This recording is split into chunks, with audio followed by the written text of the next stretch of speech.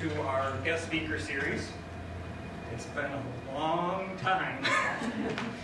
This is the first time we've been able to have a group like this in about 18 months. So, welcome back. And it's nice to see such a full house because I wasn't sure how many people we were going to have tonight. And I think you used up all my chairs. So now I know my maximum capacity here. But tonight we have Bill Kauffman here to talk about his latest work, the Congressional Journal of Barber Conable, which we do have copies still in the gift shop if anybody's interested. And if we run out, I have ordered more already. So just stop back by another time and we'll have a copy for you.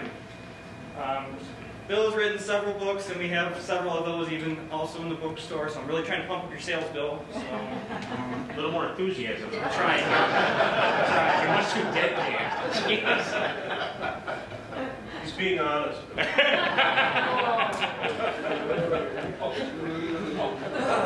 All right. Well, there goes all the nice things I was going to say about Bill. But he's been done a lot for the museum here, so we're happy to have him back to speak again. I do want to announce the presence of a couple honored guests here. Emily Conable and James Schmieder are here, or Barber's daughters, so it's nice of them to.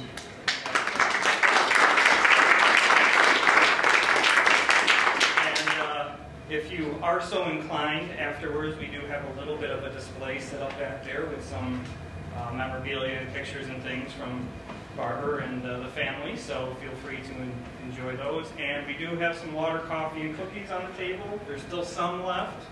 Jim Owen hasn't eaten all of them yet, so we're okay. Just so everybody knows, this is actually going to be up on our YouTube channel after tonight. Mr. Paul Fidwell is doing that for us. So, and I didn't know this, but Howard Owen's here from Batavia, so he'll also be on there. So we're all going to be famous. But I've talked long enough, so Bill, you are more than welcome to come on up.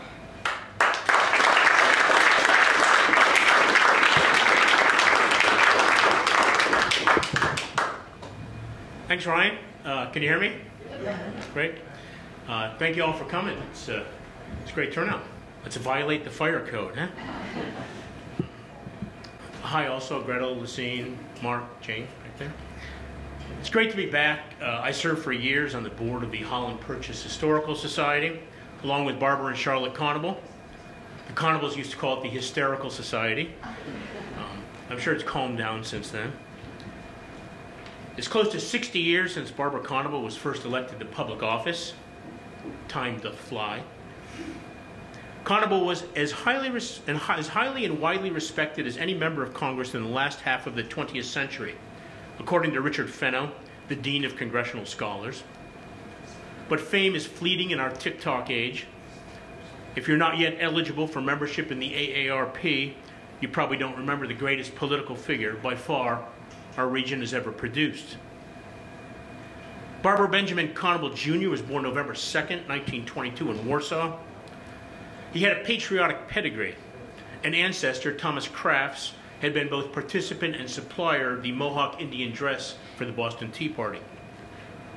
Barber's father, Barber Sr., served 28 years as Wyoming County Judge and was succeeded by his son John, who served 32 years in that position, which is why miscreants in the county to our south have justice inflicted upon them today in the Conable courtroom. Young Barber hated his first name. You know how little kids are, cruel to their very marrow. He was teased by classmates with an old nursery rhyme. Barber, barber, shave a pig. How many hairs will make a wig? 4 and 20, that's enough. Give the barber a pinch of snuff. That one was obsolete by the time I was a tyke, but maybe it made him tough, a la Johnny Cash's Boy Named Sue. And his distinctiveness would come in handy for the candidate. During Barber's first congressional race, a barbershop quartet of young women sang for him. And even late into his career, some of his less attentive constituents were sure that they were represented by a nice lady named Barbara. Barber and his two brothers were drilled by their parents in the fundamentals of civic and personal responsibility. though the lessons were leavened with a dollop of agrarian eccentricity. His father had them recite Shakespeare and poetry as they milked the cows.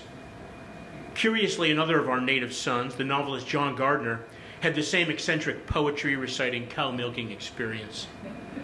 So I'm thinking we must have very literate cows around here. Barber's mother and grandmother, Margaret Gownlock, were suffragists. His grandmother was a close friend of Susan B. Anthony's. So I came by my feminism honestly, he said. I wasn't just being a milquetoast for my wife's enthusiasm. Barber attended Cornell, where he majored in medieval history and helped to organize the Anti-War America First Committee. Like his father, he was a pacifist who opposed U.S. involvement in foreign wars. But after graduating Cornell at age 19, he enlisted in the Marines over the bitter objections of his father, and eventually went ashore as a second lieutenant at Iwo Jima on February 19, 1945. He remembered thinking as he landed on the beach at the base of Mount Suribachi, "My God, I'm going to be killed on my father's birthday." He received nary a scratch. Then came law school. He graduated first in his class at Cornell, an unhappy stint with a prestigious Buffalo law firm in the Korean War, after which Barber and his new bride, Charlotte Williams, a Buffalo native and Cornell graduate, moved to Batavia. This is how he later described his introduction to our fair city. The day I came to Batavia and opened my law office, I rented a little office up over 12 Main Street in the Schaefer building for $55 a month. It was in bad shape, and I had to go down and get some stuff to fix it up. I went to the nearest hardware store, Genesee Hardware, 3 or 4 doors down from where I was. Carl Buchholz was standing behind the counter. He looked up at me and turned white. He said, "My God, you must be related to George Gownlock." I said, "Yes, as a matter of fact, he was a first cousin of mine." He says, "Who are you?" I said, "My name is Conable and I'm from Warsaw." He said, "What are you doing here?" Batavia's a very welcoming city. Yes. I said, "Well, I'm opening a law office down the street." He said, "You'll be my lawyer. George was my best friend." George Gownlock was killed on D-Day at Normandy Beach. Conable continues. "Carl was the president of the Rotary Club, and 3 months later he rammed me into the Rotary Club over the dead body of every other lawyer in town. The following year I directed the Rotary Club show, and the following year I was the president of the Rotary Club. And that became a very important part of my clientele.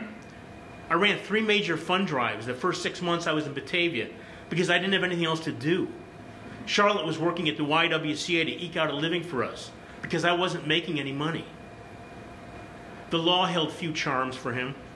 He recalled, "I was not a tremendously successful lawyer because I cut my fees to everybody on the grounds that I didn't think my services were worth much.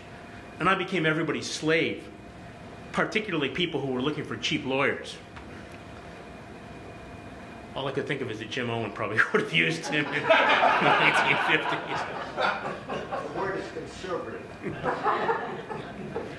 Barber got involved in politics as chairman of the City of Batavia's Republican Committee. After he and Charlotte bought a circa 1830 hybrid federal Greek revival home in Alexander, today the home of Matt and Molly Grimes, he took on the job of Genesee County Republican campaign chairman, and in 1962 he made a fateful decision.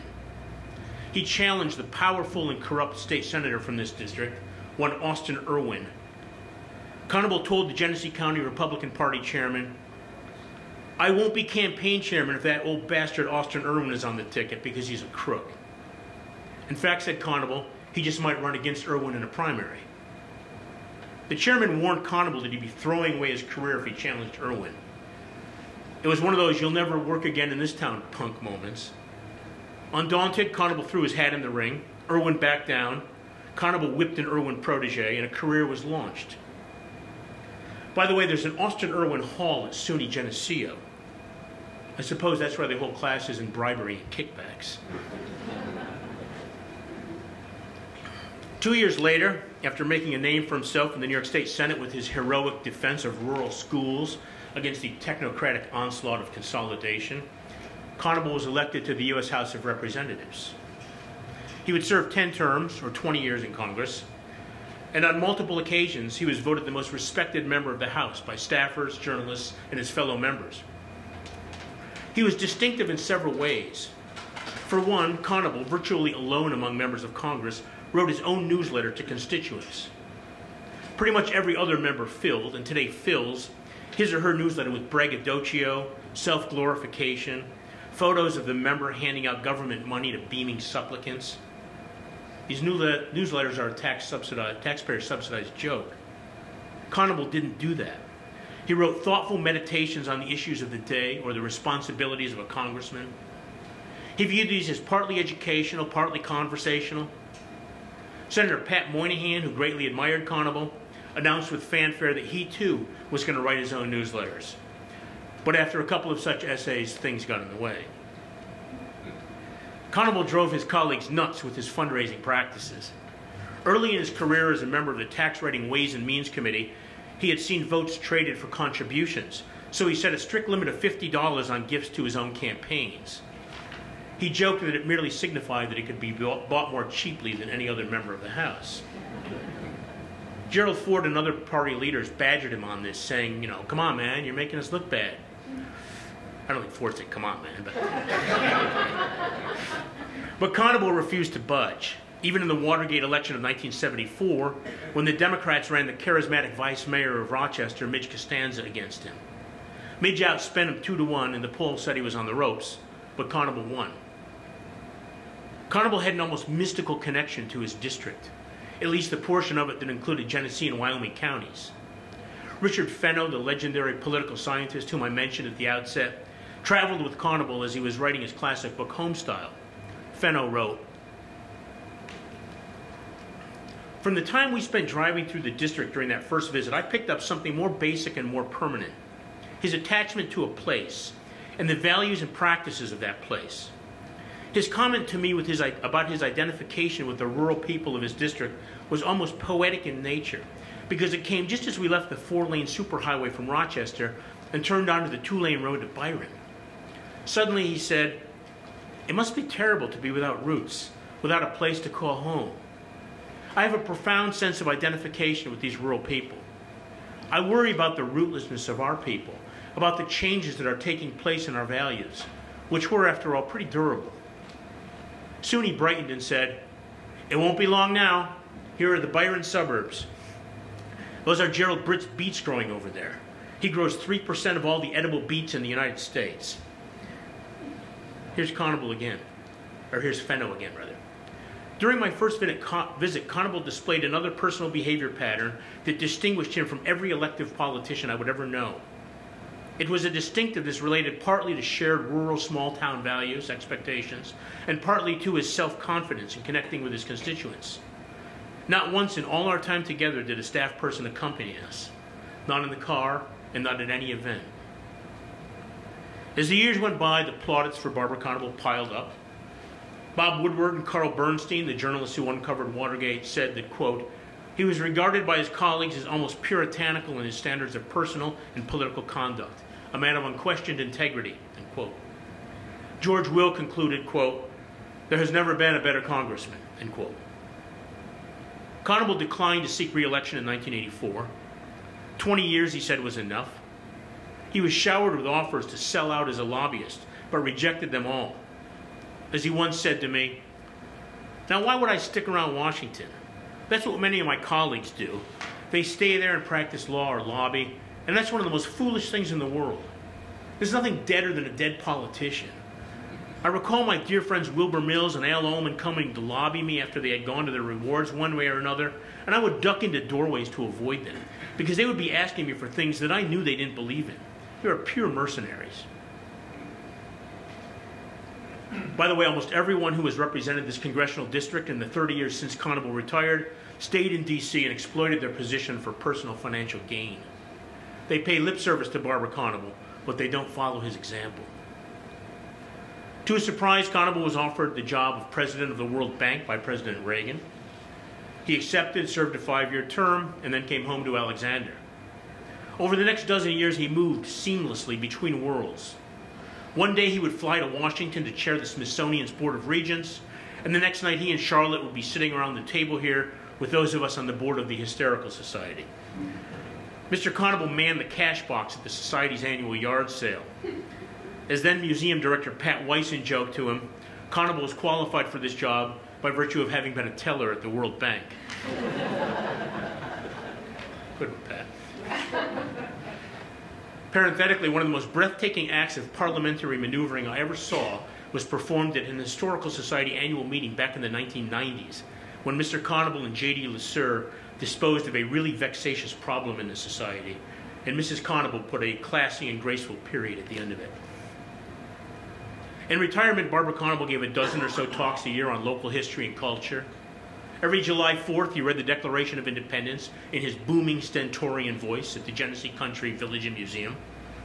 Saturday mornings, he kept his date for coffee with the boys at Carl Buchholz's Genesee Hardware, even though not by now the boys were in their 80s.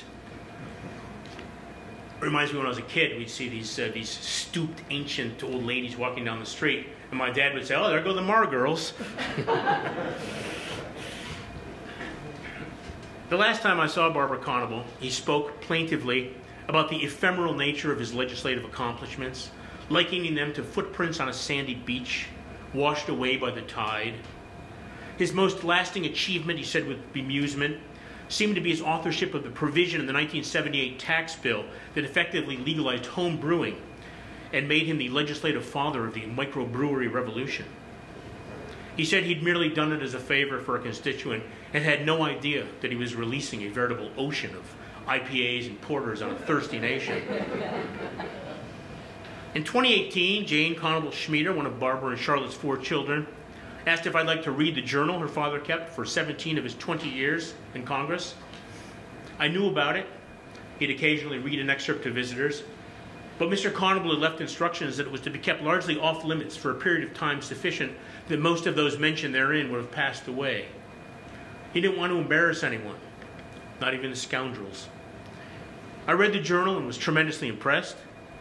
Most of it was spoken into a dictaphone while he commuted to and from work, or on the drive from Washington to Alexander and back. Yet it reads as if composed while he was sitting at a desk. How a person can drive through Rock Creek Parkway traffic while speaking in complete sentences and felicitous prose is beyond me. I'd hate to have been driving the car next to him. Anyway, I suggested that we get the journal published, and the University Press of Kansas, probably the best political science press in the country, brought it out this month. To get it down to a publishable length, I had to cut it from about 400,000 to about 150,000 words. This is a rare genre. There have been very few congressional diaries published, and most are basically political advertisements depicting their authors as valorous knights of the Round Table doing battle against the evil forces of the opposing party. Conable's journal, written in real time and kept under lock and key for decades, is a warts and all description of how a bill becomes a law, what a congressman does, and what many of the notable and notorious personages of his era were like. I'm told that Mr. Conable always wanted to write a novel about the early European settlement of our area. He never did, but as the journal reveals, he had a talent for describing people. There are sharply incised portraits of presidents, would-be presidents, and both the fearless and the spiritless leaders of his day. Richard Nixon, Wilbur Mills, Jack Kemp, Bob Dole, George Bush, and a cast of hundreds. Among them, Senator Daniel Patrick Moynihan. I've been lucky. Richard Fenno, the great congressional scholar, was my mentor at the U of R. Barber Conable was my friend, and Pat Moynihan was my boss for 2.5 years. I didn't feel so lucky at the time. But in retrospect, my Moynihan experience provided a great education. Conable and Moynihan had a really interesting mutual admiration society that was punctuated by fierce quarrels. Conable always split his ticket in the voting booth to cast a vote for the Democrat Moynihan, and Moynihan once enraged local Democrats by showing up at a Republican rally in Batavia during election season and telling the astonished audience that Congress without Barber Conable is unthinkable. But Moynihan also disappointed Conable, who praised him one minute and called him a blatherer and a jowl-shaking party hack the next. Yet Moynihan, for all his manifold flaws, had a profound understanding and appreciation of New York State, all its regions, and of Barber Conable. Mr. Conable once told me this story. Senator Jack Danforth had a little Social Security amendment that was stupid and wasn't going to go anywhere. We had a conference on the bill that included this amendment of his. Nobody on the House side wanted it, and not many on the Senate side, but Moynihan gets up and makes a speech about this wonderful amendment. Jack was looking over at us and hoping someone would say something on the House side. I finally got up and said I hadn't really supported this at the outset, but the more I thought about it, the more I thought it was something we could live with. Pat was sitting at the other end of the semicircle of conferees. He took his pencil out of his mouth, threw it down on the table, and it bounced way up. He stalked around the back of the circle, came over and sat in the empty seat next to me, and said, I would do my Moynihan impression here, but I haven't had anything to drink yet. Now, Conable, are you or are you not an unreconstructed conservative Republican upstate bastard? I said, now don't give me a tough time on this, Pat. You supported it. He said, yes, but I am not an unreconstructed conservative Republican upstate bastard. I said, well, Pat, you know it's not going anywhere, and I wanted to give a little vote of confidence to Jack Danforth, the sweet man. Don't worry, none of my boys are going to vote for it. And he said, well, Conable, I want to tell you, if you aren't an unreconstructed conservative Republican upstate bastard, what good are you? Gosh, that's the second time I've used the B word in this talk. I'm only quoting other people. I eschew profanity. Sometimes. Except in books. Barber Conable always had the great virtue of frankness and candor, though at times he worried it would be his undoing. He had been a congressman for only 6 years when he was elevated into the House leadership, and at meetings with President Nixon, he was forthright, speaking his mind. After those meetings, he wondered why his colleagues clammed up and left the blunt talk to him. He was actually a key Nixon ally in Nixon's first term because he agreed with several of Nixon's domestic initiatives. For the longest time, he refused to say whether he'd vote to impeach the president or not. He held to this quaint Boy Scout notion that maybe he should actually read all the evidence before making up his mind. But once he realized that Nixon had lied to the country and to him, he was furious. Nixon sent him letters of explanation and apology after his resignation. Conable refused to answer them. He was a close friend and ally of Gerald Ford's when Ford was House Republican Minority Leader. In fact, Betty Ford blamed Conable for her husband's ascension to the vice presidency and later presidency. He had no illusions that Ford was particularly bright or skillful. At one point, he records feeding Ford a witty line to use before the cameras, and of course, Ford messes it up. But he had great respect for Ford's basic decency and honesty and openness. Conable consistently underestimated Ronald Reagan's political appeal, in part because he was chairman of the National Steering Committee of his former Ways and Means colleague and good friend George H.W. Bush's 1980 presidential campaign. Conable was a great booster of the first Bush, though we came to view him as excessively timid and too much a party man.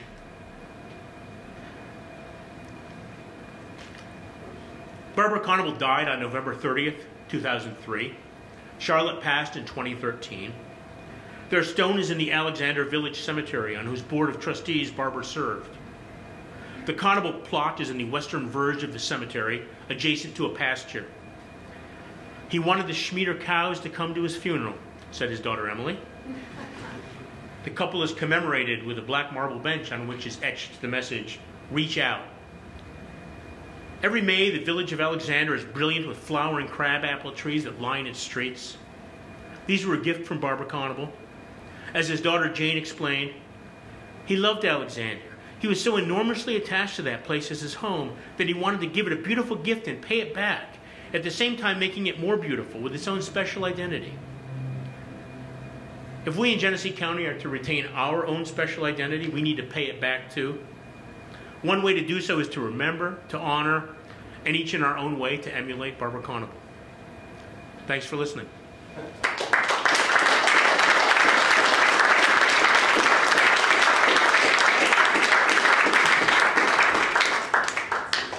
If anyone has any questions, I'll do my best to dodge them. How did you decide on the 250,000 words not written on the journal? Some of it was easy. I mean, there was some repetition. There were accounts of like visits to embassies and that sort of thing that I thought we could excise easily. There was some talk about. There wasn't really much talk about local politics, other than like redistricting every 10 years. And he had a lot of complaints about the Monroe County Republican Party. Sorry, Pat. But actually, you know, he never ragged on anyone from Genesee County. I mean, it's not like I didn't protect anyone or anything. He didn't. He had no complaints. But anyway, so I got it down to like 180, 190,000, and then Bob Mary, who was the longtime editor of Congressional Quarterly, he was very helpful with all this, and so he helped me cut the last 30,000 words or so. So I mean, I'm sure there's some good stuff on the cutting room floor, but you know, the publisher didn't want it over 350 pages or whatever it is. So yeah. Any other questions? I got a little comment for you. Oh, hold on. Okay. Where's it coming? My name is Jim Gillen. I'm from Warsaw. Hi. I rode over with Barbara's cousin to Tennigan. Hi. Things weren't always tough for the Conables, you know. My brother was a part of the football team in 38 and 39 in Warsaw High School. Played with Barbara. After the war, Barbara played a couple games with our Warsaw Merchants town team football, which I played a couple games on. John Conable, his brother, played with him. They both would bring their cards or tackles, tougher than hell. Were they? All time. Stay out of their way. What position did you play? Him. Okay. I was the shortest end in the whole league. But probably the speediest, I'm sure. But more important, something I tell my grandkids. Summer, 1938. My brother, Barber Conable, possibly John, and 8 or 10 other athletes and decent young men from Warsaw. Many, many days of a week, of a month, we traveled to the farm on Allegheny Road in the town of Castile and hoe beans, dry beans, 15 cents an hour. Wow. Don't let your grandkids. They throw pennies in the parking lot, you know.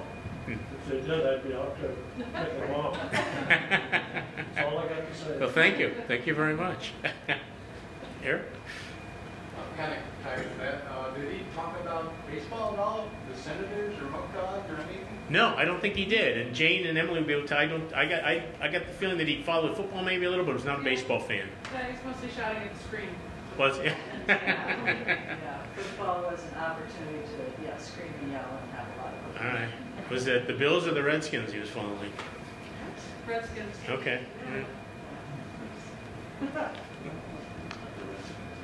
No. According to Don Fox, we're still the Redskins. So, Dave? You had written in some recent article about this book that friendship must always trump politics, always. So a comment on that in general, and specifically how that might have shaped Conable's legislating and governance weighing in together. Yeah, it's interesting. He, among the handful of other members of Congress that he praises, and they're evenly split really between Republicans and Democrats. I mean, he admired and was friends with some of the most liberal Democrats in the House and some of the most conservative Republicans, just as he was scornful and contemptuous of some of the most liberal Democrats and conservative Republicans who he thought were lazy or dishonest or whatever. And I mean, he was in some ways he was a man of the center, but that's, you think, boring. But his views were much more nuanced and interesting than that. And and friendship should always trump politics. We should never.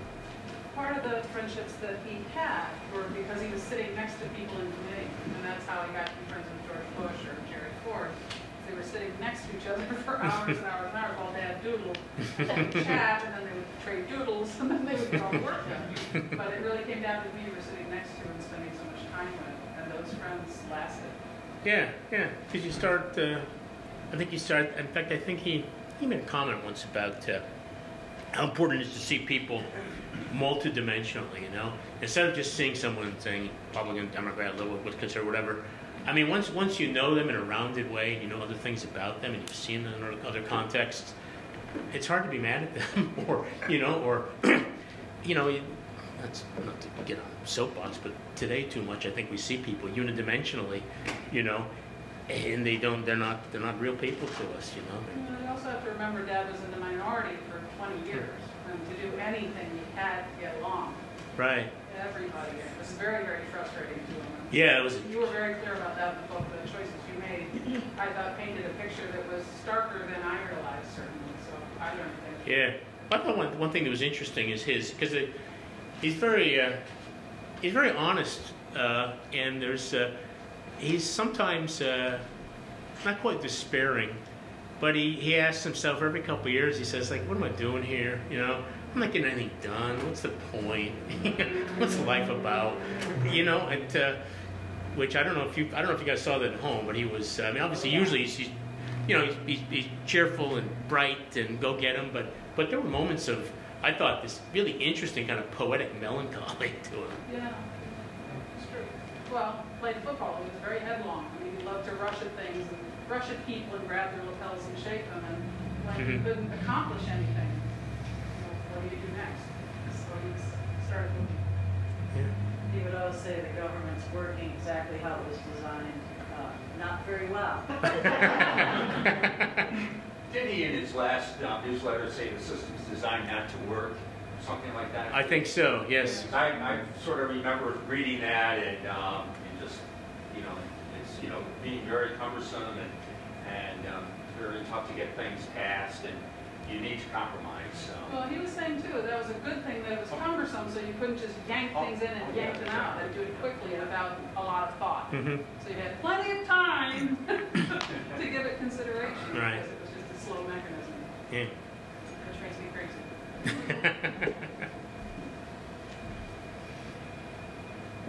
Anyone? Oh. What do you think motivated to operate with such integrity? Yeah, I assume it was his. Oh, what motivated him to operate with such integrity? I assume it was his milieu, his upbringing. I think, his parents, his family, his football teammates. I think he was raised well, and he was raised with a real sense of civic responsibility and what in Gore Vidal used to call proprietary patriotism, where there's a sense that country belongs to me, and it's up to me to to pitch in, and yeah, I think he had that kind of sense of obligation. So how do we get a copy of that book to everyone in Congress now? Oh, I would certainly contribute to that fund. Yeah, sure. If you're going to buy 435 copies, I'm sure they can give you a discount. I agree. I mean, he would have been unusual at any point. I mean, to me, he was kind of what James Madison and those guys had imagined a congressman might be like, and obviously, precious few have ever lived up to that kind of standard. But he did, and we were very lucky to have him. And it's those who remember when he was around. I mean, he was just around town. You see him at the. He loved being around. He did. Coffee with the boys. That was a really big deal. He loved that stuff. Mm-hmm. So as was mentioned, that in Congress and committee, they would sit, Republican, Democrat. Do you have any idea how they gather in today's Congress? Are they segregated? I think it's still the same, on different sides, but you're still gonna talk to each other a lot. But I'm so far harder than others. But my impression is just a lot of polarization, and there's not a lot of working across. Yeah, proximity does that. I mean, sometimes you're thrown together in a project with people that might be very different from you, and yet you find you can work harmoniously. And even if you can't, sometimes you got to cooperate with people. Did he have a hard time going from a pacifist to a warrior?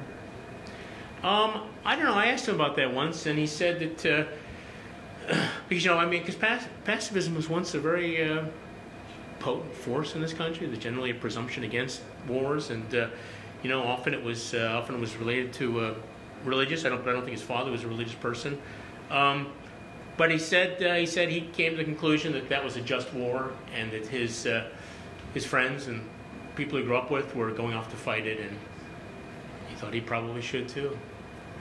I think there was a switch that flipped during Pearl Harbor. That did. I think he just turned at that point. He realized he had enough credits to graduate early. So he said, I all of a sudden realized it was my war. Yeah, graduated at age 19. It's, We also never talked about the book to us at all. No? Nothing. Wouldn't speak of it. So I've actually learned more from other people who were on Iwo Jima than I ever learned from Dad. Really? Yeah. And he never exploited his, Iwo Jima, the heroism for political gain. I don't think he even mentioned it in his campaigns. I mean, you'd think some of these guys, they don't go 2 minutes without asking you to thank them. But he was. He thought it would be tawdry to campaign as a war hero. Duty was a big word in our house. Duty to your country, to your party, to your family. And that was how he lived.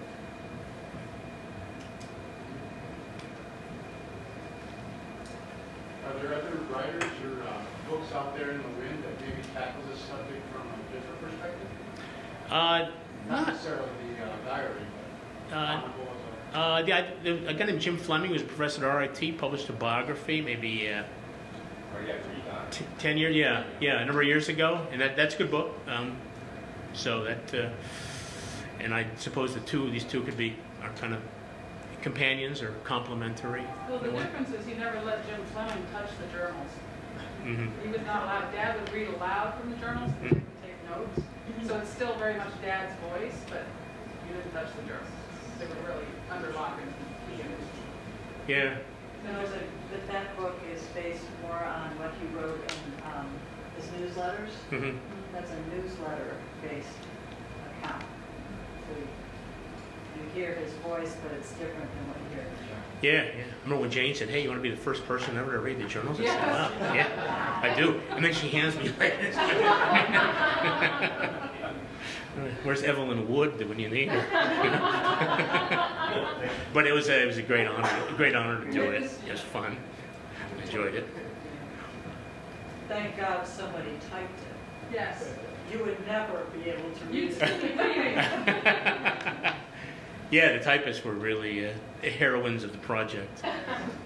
His handwriting was really bad.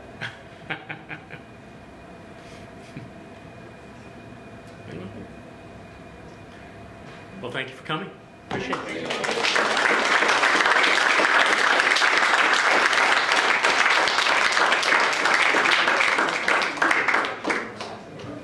Hey, Greg, how you doing? Thank you everyone for coming out again. It's great to see everybody and some new faces. There's still some cookies left. Take them, please. I don't need any more.